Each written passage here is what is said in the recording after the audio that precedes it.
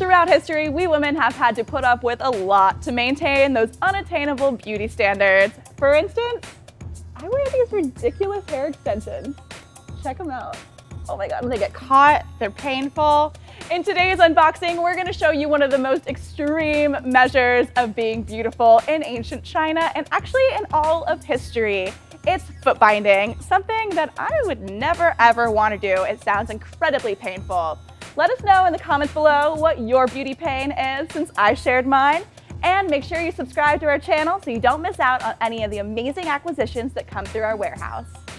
Here at the Ripley's Believe It or Not warehouse, we've been incredibly busy preparing for the reopening of the Niagara Falls Auditorium, as well as the grand opening of Amsterdam. Exhibits from our vaults are going back out into the world to be displayed, and new exhibits keep coming in pretty much every day. It's like Christmas. This box came in just this morning, and I'm so excited to see what's inside. Let's check it out. It's pretty light.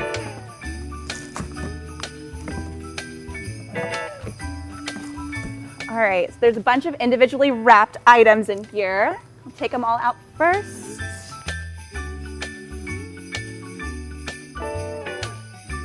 All right, let's check this out.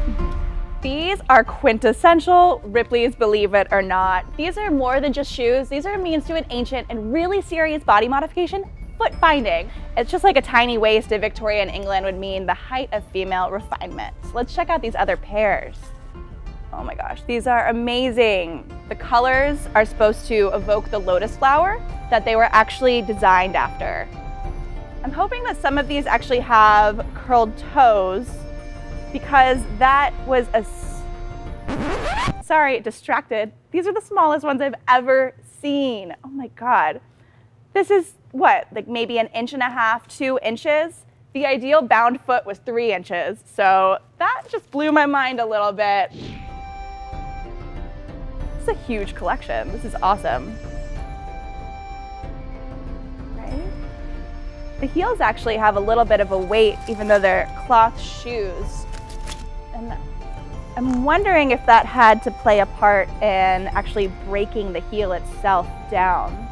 The first recorded binding occurred in the 10th century. According to lore, Emperor Li Yu built a gilded stage in the shape of a lotus for his favorite concubine to dance upon. Dancing on her toes, her feet were bound in a hoof-like shape and adorned with precious stones and ribbons.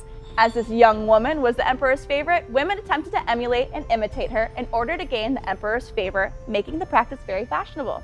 So, from the royal court, foot binding spread throughout China, beginning in the south of the country and soon reaching the north. In the 12th century, the practice had become much more widespread. By the mid-17th century, every girl who wished to marry and marry rich had to have her feet bound. The most desirable bride would possess a 3-inch foot. Unfortunately, I'm gonna be single forever.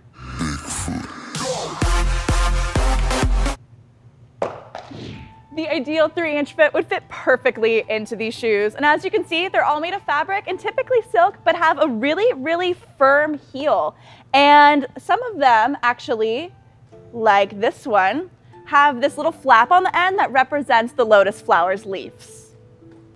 The foot binding process begins in childhood when a girl is only about 5 to 6 years old, and it's typically carried out by an elder female, but there's no way the girl's mother could actually do it because she'd be way too sympathetic for the child's pain. Typically a grandmother or even a future mother-in-law. So first her feet were plunged into either hot water or a mixture of animal blood and herbs, followed by her toenails being clipped super short and her legs and feet being massaged and oiled. Here is when it turns from a relaxing spa day into kind of a nightmare. Every single toe, except the large toe, would be broken and bound flat against the sole of the foot, making kind of a triangle shape. The foot would then be double bent, straining the arch, and to secure this into position, the feet were bound with silk strips measuring 10 feet long and 2 inches wide. These wrappings would be briefly removed every 2 days to prevent infection because that tight binding meant circulation was not happening and any injury would not heal properly. But over time, those wrappings became tighter and tighter, the shoes smaller and smaller, and the feet was slowly crushed together. Throughout this process, which took about 2 years to complete, the girls were even encouraged to walk long distances to hasten the breaking of their arches. Ugh. In some ways, ballet is kind of a contemporary form of foot binding. Dancers who start point work too young or dance nightly can break bones and permanently damage their muscle structure. Believe it or not, Bill Nye the Science Guy holds a patent for ballet point shoes. Because foot binding ended in the early 20th century when Christian missionaries outlawed the practice, lily slippers are no longer produced. The last factory to manufacture these shoes ended production in 1998, and due to this, our collection is stemmed from the private collector, the late Herman Mark Lizauer. Before you hit the road, let us know what you think in the comments and give us a thumbs up. We'll see you next time.